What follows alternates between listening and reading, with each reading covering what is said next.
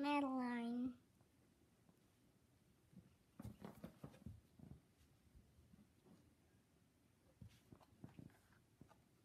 Today we're going to read Madeline and the Bad Hat.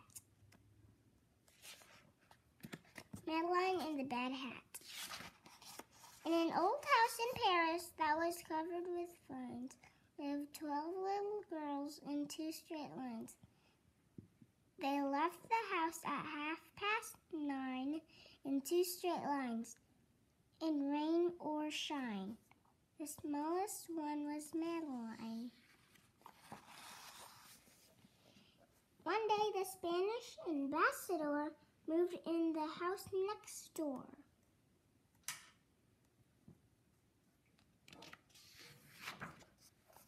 Look, my darlings, what blessed, what joy. His Excellency has a boy. Madeline said, "It is evident that this little boy is a bad hat. In spring when birds sing, something suddenly went zing." Causing pain and shocked surprise during morning exercise. On hot summer nights, he ghosted.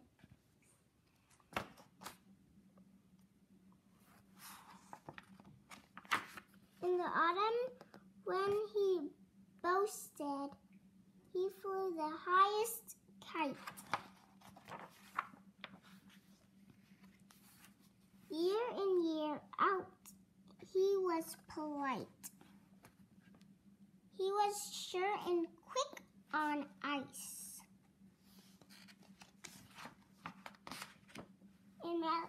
And Miss Clavel said, "Isn't he nice?" One day he climbed upon the wall and cried, "Come, and I invite you all. Come over sometime, and I'll let you see my toys and my menagerie. My frogs and birds and bugs and bats, squirrels, hedgehogs, and 2 cats. The hunting in this neighborhood is exceptionally good." But Madeline said, "Please don't mold us. Don't molest us. Your menagerie does not interest us." He changed his clothes and said, "I bet this invitation they accept." Madeline answered, "A tarot is not at all our idea of a hero." The poor lad left. He was lonesome and blue. He shut himself, and what else could he do? But in a short while, the little elf was back again.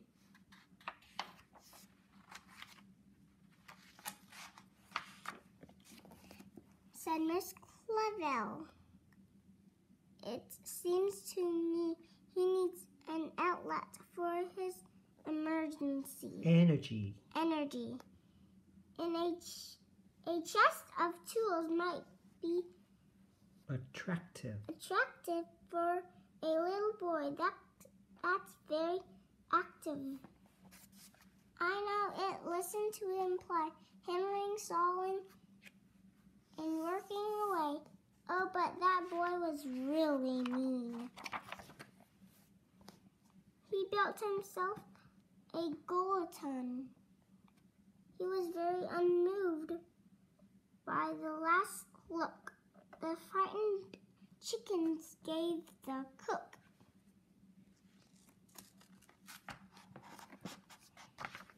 He ate them roasted, grilled, and Frito. Frito. Oh, what a hero was Pepito. One day, one out take the air. Madeline said, "Oh, look, who's there?" Pepito carried a bulging sack. He was followed by an increasing pack of all the dogs in the neighborhood. That boy is simply misunderstood.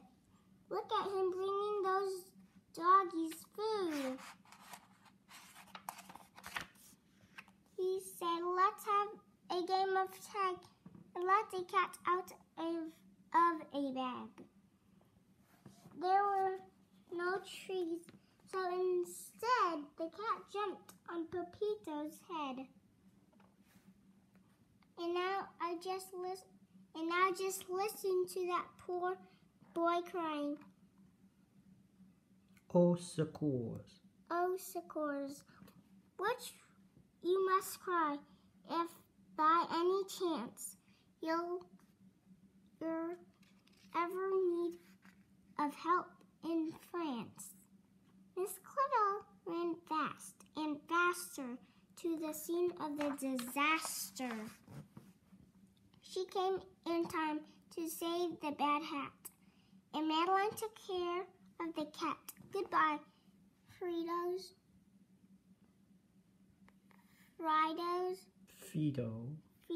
So long, Rover. Let's go home.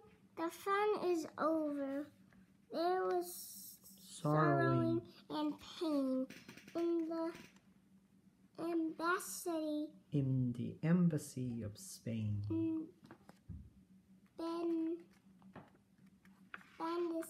Embassy of Spain. The ambassador wept tears of joy as she thanked Miss Clavell for saving her boy. "Nothing," said the ambassador. "We cheer up poor Pepito more than a visit from next door. Only one visitor at a time. Will you go first, Madeline?"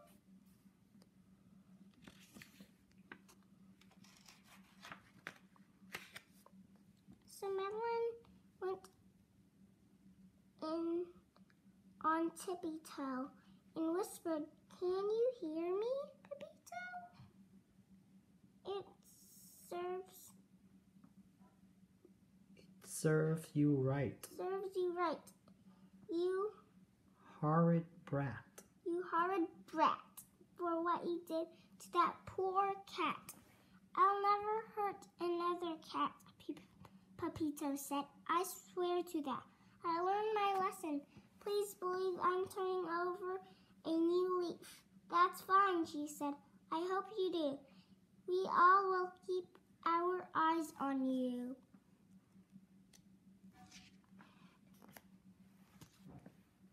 And lo and behold, the farmer Barbarian turned into a vegetarian.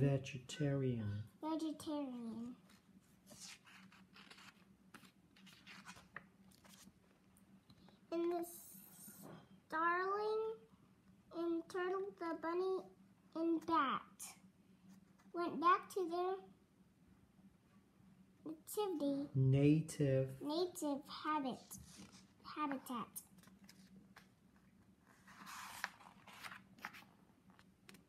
His love of animals was such.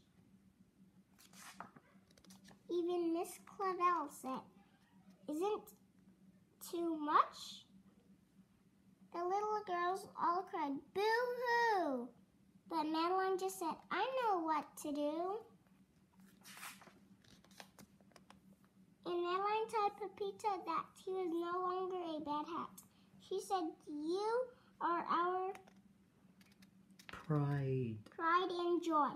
You are the world's most wonderful boy." They went home and broke their bread and brushed their teeth and went to bed.